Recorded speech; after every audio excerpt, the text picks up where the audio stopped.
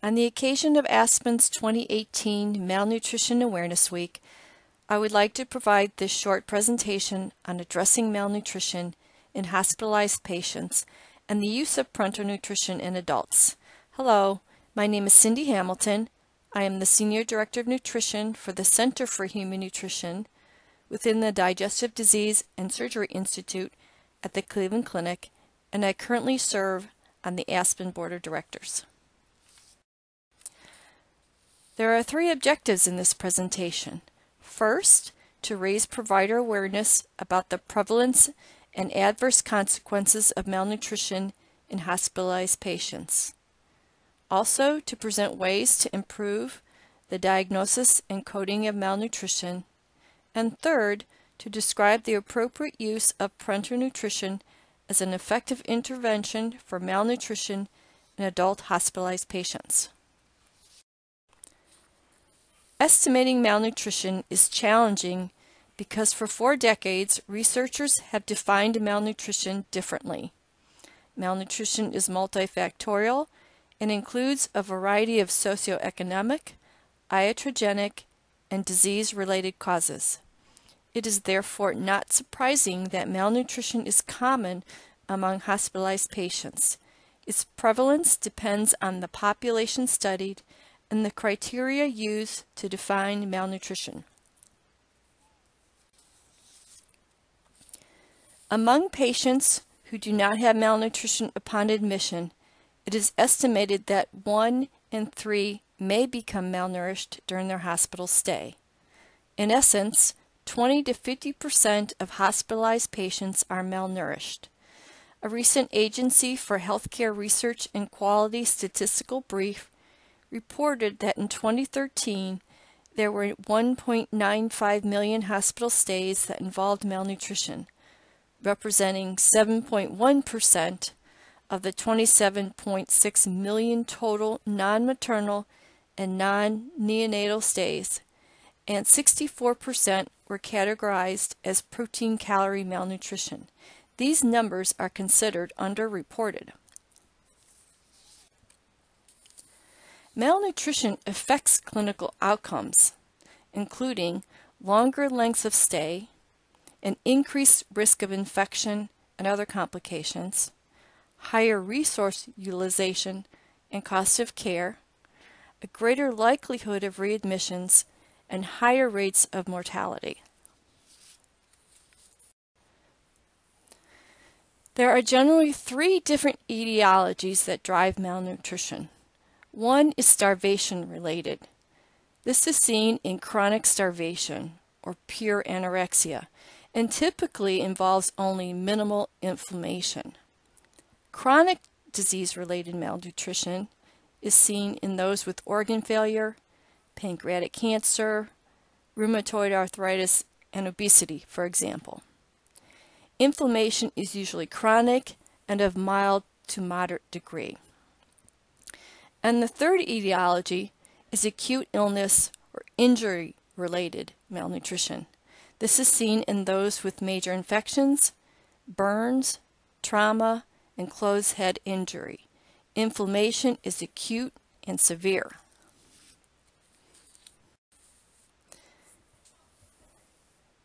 Aspen and the Academy of Nutrition and Dietetics developed characteristics for the identification of malnutrition. And malnutrition is suspected if there are 2 or more characteristics. These include insufficient energy intake, unintentional weight loss, decreased muscle mass, decreased subcutaneous fat, fluid accumulation, and decreased functional status, often seen with hand grip strength. When assessing patients for malnutrition, we determine the potential etiology and utilize the characteristics. Patients are assessed as either moderately or severely malnourished. This table outlines the characteristics for moderate malnutrition. Weight loss and energy intake are categorized by % change over time and by etiology. Note that body fat and muscle are of mild depletion with mild fluid accumulation. This table helps establish the diagnosis of severe malnutrition.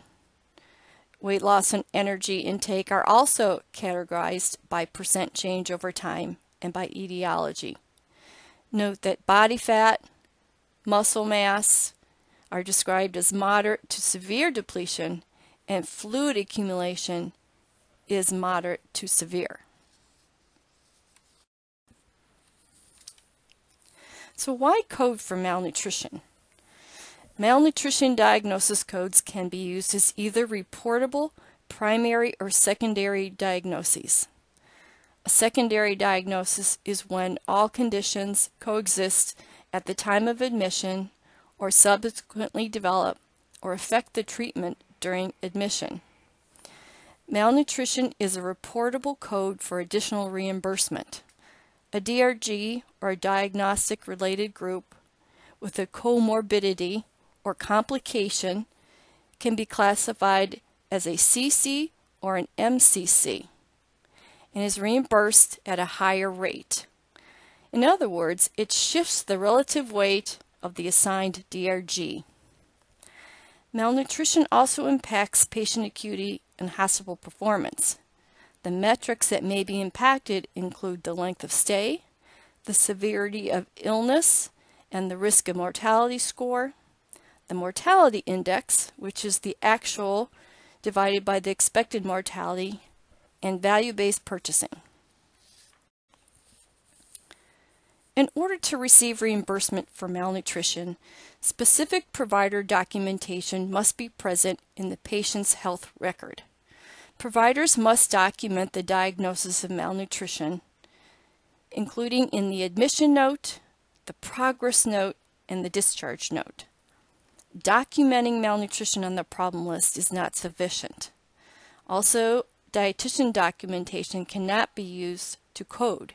It's still extremely important that the dietitian document their assessment of the patient and the plan for malnutrition.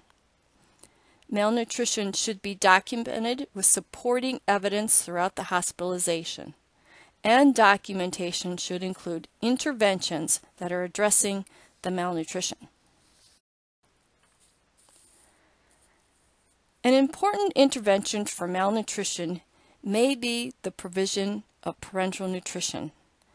There are a few key points to remember. First, oral or enteral nutrition should be the first line intervention when possible. When oral or enteral nutrition is poorly tolerated or inappropriate, parenteral nutrition can provide optimal delivery of required nutrients. With the use of better central line insertion techniques and care, the risk of central line infections can be decreased. The use of lower calorie parenteral nutrition regimens and greater glycemic control also can decrease the risk of infection. Harvey and Heidegger are two helpful resources that support this topic, and their full citations is at the end of the PowerPoint.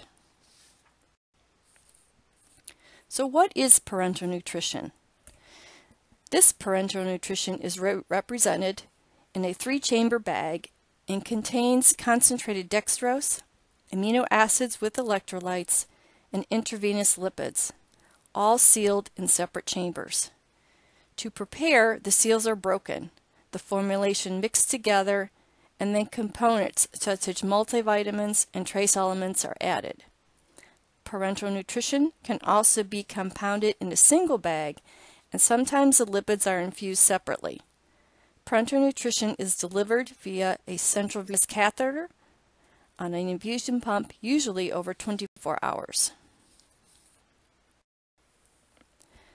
When determining the appropriate use of parenteral nutrition, begin by identifying clinical indications for parenteral nutrition, including manifestations of acute and chronic intestinal failure, and recognize the situations in which parenteral nutrition is not likely to be a benefit to the patient. Initiate parenteral nutrition based on a gastrointestinal function, the nutritional status, and clinical status. Select the vascular access device best suited to the therapy planned. This may be a PICC, a tunnel catheter, or an implanted port. Also, implement measures to promote safety and reduce adverse outcomes. It is important to evaluate the response to therapy and adjust the therapeutic plan based on ongoing monitoring. Assess the continued need for parenteral nutrition and always transition promptly to oral or enteral nutrition as soon as possible. Also important to always collaborate across disciplines.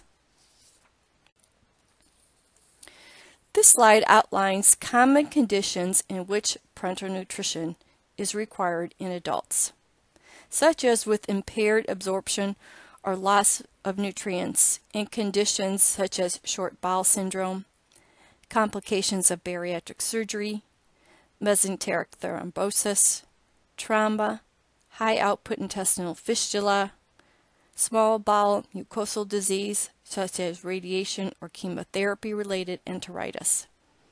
Also mechanical bowel obstruction and the need to restrict oral or enteral intake, as in those requiring bowel rest due to ischemic bowel, severe pancreatitis, chylous fistula, or preoperatively with severely malnourished patients with non-functional gastrointestinal tracts for 7 to 10 days prior to surgery. Motility disorders, as well as the failure to tolerate adequate oral intake or enteral nutrition, and the ability to achieve or maintain enteral access. It is important to have standardized clinical monitoring with parenteral nutrition to detect early complications and transition a patient off parenteral nutrition as soon as possible. This table outlines the parameters and frequency for most hospitalized patients. The parameters to follow include a physical examination, the evaluation of weight and height, to determine the energy and macronutrient needs and make adjustments as necessary, to evaluate the intake and output records, regularly review vital signs. Especially important is blood glucose monitoring, the evaluation of micronutrient status, the examination of vascular access devices on a daily basis, and to reassess the continued need for parenteral nutrition. A frequent question of clinicians is, what should parenteral nutrition be initiated? These guidelines are helpful, and it is recommended to initiate parenteral nutrition after 7 days for well-nourished, stable adult patients who have been unable to receive significant oral or enteral nutrients. Parenteral nutrition can be initiated within 3 to 5 days in those who are nutritionally at risk and unlikely to achieve desired oral intake or enteral nutrition. Parenteral nutrition should be initiated as soon as possible for patients with baseline moderate or severe malnutrition in whom oral intake or enteral nutrition is not possible or sufficient. And last, parenteral nutrition should be delayed in a patient with severe metabolic instability until the patient's condition has improved. In conclusion to this presentation, the early recognition and treatment of malnutrition are keys for improved patient outcomes and quality metrics. Providing appropriate parenteral nutrition intervention and strategies to malnourished patients may decrease complications and length of stay. Proper nutrition therapy and monitoring throughout hospitalization may improve readmission rates and prevent therapy-related complications. The remaining slides in this presentation provide the references for this presentation, an important acknowledgement, and key details about Aspen. I thank you for your attention and hope you found this presentation helpful.